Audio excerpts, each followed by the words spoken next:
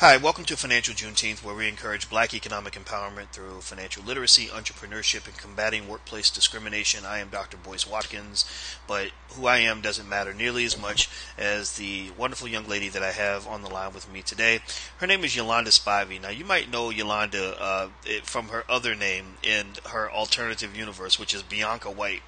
Now, Bianca White was a character that Yolanda created in order to test the job market. Yolanda had some trouble finding job opportunities, and she found that companies weren't calling her back. So she said, "I wonder if I had a white woman's name, if I changed my voicemail, if I changed some things around to make people think they were talking to a white woman, would that change?" And she actually found that the phone started ringing off the hook. Everybody wanted to talk to her. She suddenly became popular because she took the same credentials and put them inside the body of a white woman. And this article blew up. She got hundreds of thousands of reads on this article.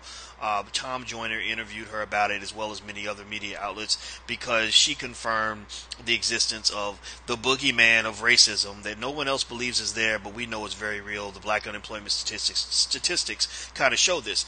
So first I want to ask Yolanda, how are you doing today? I am doing well, Dr. Boyce. Thank you for having me. Well, you know what? I'm so glad to have you, and I respect you and I appreciate you so much because you and I actually started working together when you wrote that article and you sent it over to us and you asked us to publish it. We didn't know it was going to blow up like this, but it really did because a lot of people identified with what you were going through. Yes, they did. And a lot of people actually emailed and congratulated me for writing that article because I spoke the words they wanted to speak, that they were afraid to speak. So Now, speaking of that fear, sometimes being an outspoken black person can hurt your job prospects. Has that been your experience in terms of what you've seen? oh yes, oh definitely. Because of that article, it kind of barred me even further from getting employment. So I think it kind of hurt my chances of ever working in corporate America ever again. So Well, it's I'm writing down notes here because I want to make sure I don't forget these things. But I would say it's almost like Neo in the Matrix. It's like welcome to the real world. Remember Morpheus, Larry Fishburne said, he said welcome to the real world, and I would say welcome to life off the plantation. Congratulations, you are no longer fit for slavery, and your life will be better because of it. Now, we know though at the same time that freedom is not free. There is a cost that has to be paid to be free. If you think about the first slaves who got off the plantation, their problems were just beginning in certain ways. They had to deal with finding food to eat, finding a place to live, finding ways to put clothes on the backs of their children, dealing with the Ku Klux Klan, dealing with the legal restrictions that it kept them from voting and building wealth and doing all the things they were trying to do, but they were able to survive. And part of the way they survived was by supporting each other, by working together. And so that's one of the reasons why I think people should support you, because you have actually moved on to a better life. You are now a CEO of Michael Whitney and Associates, and that is an insurance firm. Can you tell me about that transition? So you went from struggling in the market for the unemployed to actually having a business now where you're selling insurance, and you told me the business is doing quite well. Tell me about it. yes, now we finally took a turn for the better. So yes, I opened a business in 2012, right after I experienced that whole Bianca White situation, after I wrote the article, and it went viral. So I decided to open up my own insurance thing. I pulled all my resources. It was tough as I had no money. I didn't have basically any support. And I really, what I did though, Dr. Boyce, is what is important is that I researched how to open up my firm. Like for 10 years, I was researching and writing things down as I went along. And so finally, when I got the guts to finally do it, I went to that list that I made and I just started to check off what it was that I needed to open up my business from that list. And I was able to do so in 2012. So did you find that being a black woman in business for herself made it a little tougher to get clients than it was when you were working for a big white corporation trying to do the same thing? Yes, no one is so funny. It's the stigma that follows you around that when you're black, you don't know your stuff, you know. Mm. And so people think that you're not, savvy enough to sell them a product. And it's so funny because when I worked in corporate America, people trusted me. They actually trusted me to sell them products because maybe I had like a big name behind me, like Allstate or State Farm or something like that. So they trusted that I knew my stuff then. But when I opened up Michael Whitney, they didn't think I knew. Well, they thought I didn't know my stuff. Mm. So, but Interesting. So, yeah, so it was tough at the beginning, yes, and it was. it got better. What happened? What changed that took you from having a struggling small business to one that's actually growing and really doing much better than it was before? What changed was me. I changed. When I first started my business, I hid behind the business. I told people that I was a senior broker. I didn't tell them that I owned the business. I told people that I had an insurance firm, but I still hid behind it. I really didn't showcase myself out there. And what happened was I started telling people, look, I own this business. This is me. And I started approaching people also for their business instead of just saying, hey, I sell insurance, come to me. No, no, no. I started to break out of my shell and I approached people and then they opened up. They opened up to me. So Hmm. that was amazing.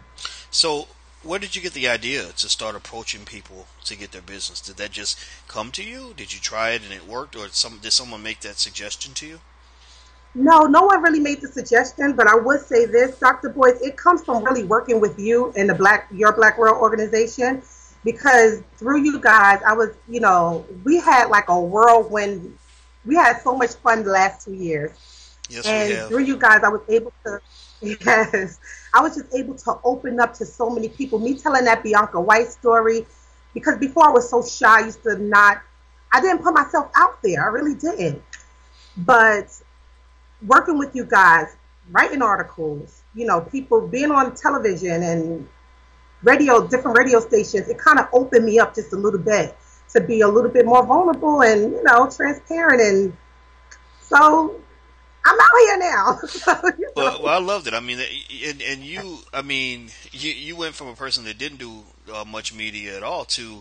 suddenly doing a lot of media, because that Bianca White article that you wrote really spoke to so many people in terms of what they're dealing with. Because black unemployment seems to be one of those things that it's just there. Everyone just assumes, I guess, because they don't respect the humanity of black people, they don't appreciate the suffering that people are going through when they're out here trying to find jobs and there are no jobs available. And you wrote to that, and you laid out the way you did your study, which was unscientific, we'll admit, but it was convincing. And you basically showed, look, you showed what a lot of research has said, that when white people show up with the same credentials as black people are the last ones to get the jobs. And what I also found interesting is that, or I believe, is that that's not going to change.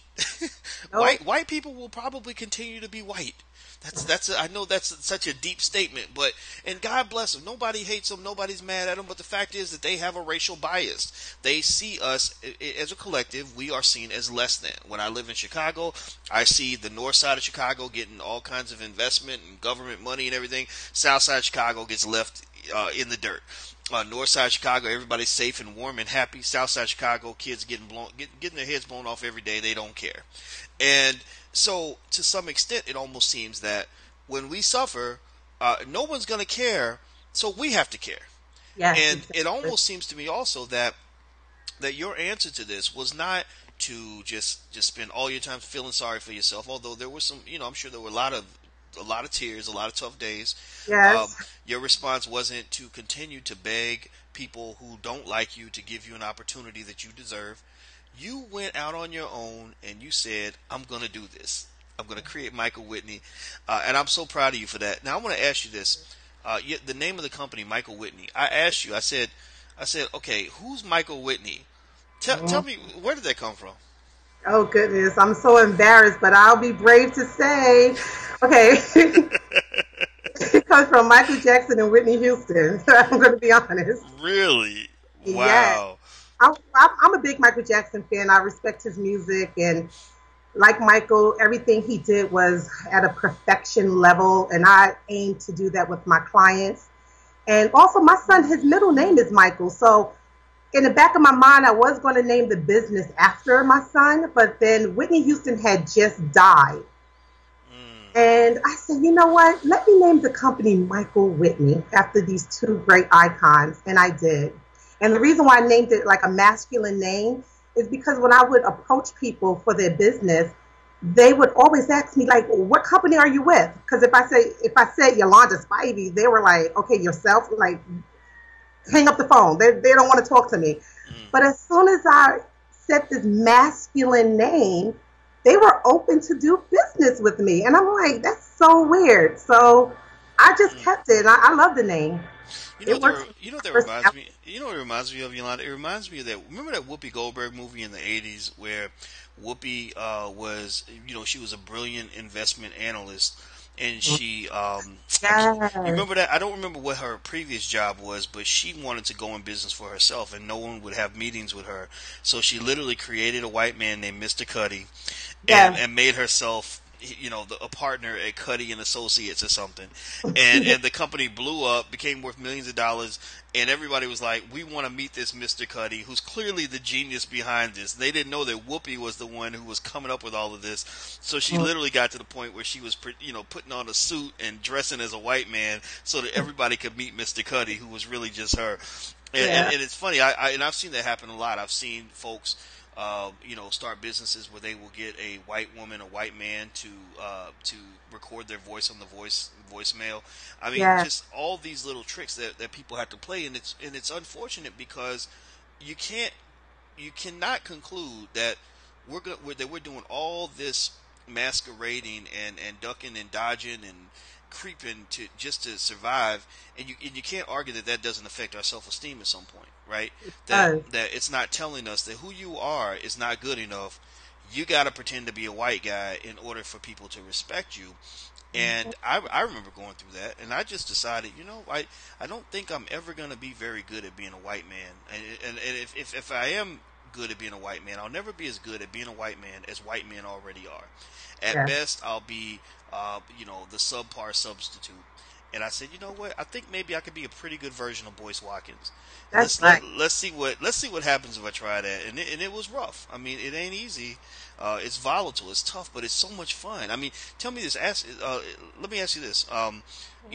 Having your own business. If you take the financial part out of the equation, and you got to work, you got to pay the bills, stuff like that. Would you say how would you compare your quality of life, being your own boss, to the quality of life you had when somebody else was your boss? Oh my goodness. Being my own boss it's freeing. I would say that I feel free. I can make my own hours. Although I right now my hours are everywhere. I work virtually 24/7, 7 days a week, but I don't care because it's mine. Yes. But working for someone else, it was very depressing. I was chronically depressed working for corporate America for all those years. Mm, Waking up, you have to be in the office by 9 or 8:30, 9 o'clock. Same old, same old. You have to deal with a lot of racism in the office. A lot of black people are afraid to speak out against the racism that occurs inside, corporate America's offices. And then you go home, and it's like you wasted the day, and it's just depressing. It's mm, stuck inside a cubicle or an office. It's not freeing. Interesting. Well, you're right about that. I mean, think about it like this. Your life is a series of 24-hour days, Yeah. and so you get 365 days in a year. In a decade, you have 3,650 days. So over the course of say, 50 years, that's whatever 50 times 36, 50. So about what was about 20 about 200,000 days. Is that right? Did I do that right? 20,000. You're the Something mathematician. like that, yeah, something like that. So you've got all these days in your life that you live, and your life is nothing but a series of these days. And so, if you really want to break down what you've spent your life doing, you can really do that by taking one day and chopping it into pieces. And you got to ask yourself, okay, what am I doing with that one day, like a piece of pie? Okay, 8 hours of that day, I spend sleeping approximately, maybe 6 to 8. So you pull that out, so you got 16 hours left. About 10 of those 16 hours are spent at work, getting ready for work, coming home from work, going to work, etc. And then if you work at home, that's eaten further into the pie. And then the rest of the time is spent, with in your personal life, whether you got children, a mate, friends, whatever, right? Watching Love and Hip Hop every night, whatever it is that you do, And so you got to ask yourself, if I've got 16 waking hours and I'm spending about 60 to 70% of those waking hours at a job, and I hate that job, if the only reason I'm at that job is because I need a bigger paycheck, have I wasted my life? I mean, imagine that. I mean, think about that idea. Spending the majority of your life doing something that you hate, something you do not like doing. Yeah, That's crazy. it is. And if you're doing it just for the money, are you kidding me? And I understand people need money. We all need money. We all, but what I think is that people sometimes they choose their careers and their lives based on that one criteria. How We much do. money am I going to make? So, and so what I love, and I asked you that question, that was actually a kind of leading question about the freedom of entrepreneurship, because I know exactly what you're talking about. Even when I don't make that much money, even when I wasn't making money, even when I was spending more money far more than I was making, I was so happy I didn't care. I Mhm. can work 12 hours a day and I'm happy about it because Yeah, it's fun. I'm doing what I want to do and I'm working on my stuff. I'm not trying to build up Mr. Charlie's big business so that he can pay me nickels and then he keeps all the money. It's mine. yeah, It's an amazing feeling. So, it is. okay, so I want to finish up and ask you a couple more quick questions, and I'll let you go because I know you're busy. You're a corporate woman, so you got stuff to do. Um, Yeah, and I want people to know first before we even move on, I'm gonna remind them of this.